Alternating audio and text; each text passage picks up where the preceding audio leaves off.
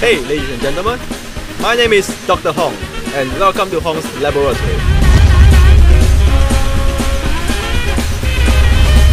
Today we're gonna do a really special experiment involving a few daily items. First, a bottle of Coke, second, some Mentos, and thirdly, man's best friend, condoms. What we're about to test today is, are condoms safe to use if you wanna prevent pregnancy or STDs? How we're gonna do this?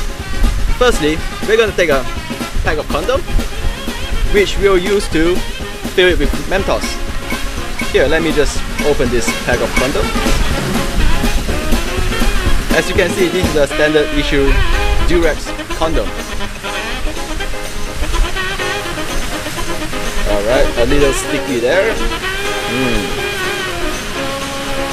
Now I'm going to open this Mentos, and I'm going to fill the condom pack with Mentos. Not something you see every day, huh?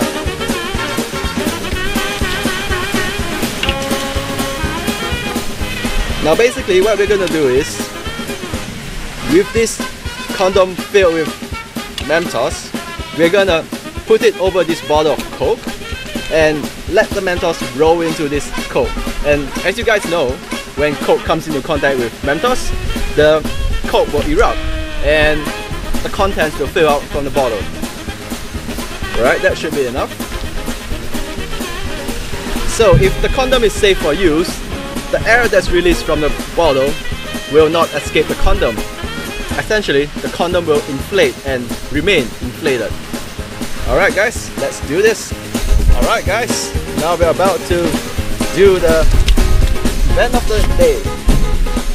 I'll just open this first. And here goes the condom. Alright, this looks wrong, but all in the name of the truth and science. Alright guys, I can't really predict how this will go, but I imagine it's gonna be pretty explosive, so hang in there. Alright, here goes. Sticky air. Alright, yeah, alright. Wow. Hey, I need help, help, help, whoa! Whoa, guys, whoa! Whoa! It's like a balloon, man!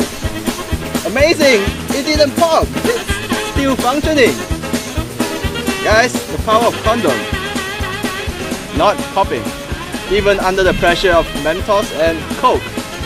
As you can see, it's holding strong and all the air is trapped inside. Look at it, man. Look at it. Yeah! So guys, condoms are safe if you want to have a little fun. You wouldn't get pregnant and no STDs. As you guys can see, the condom remains turgid and resistant under high pressure and after so much abuse. This means that our experiment is successful. The condom is safe to use. So, for you believers of using condom, congratulations, you guys just avoid getting a child. And for you guys non-believers, well, congratulations as well, because happy Father's Day. And that's all we have for today. I guess I'll see you guys next time.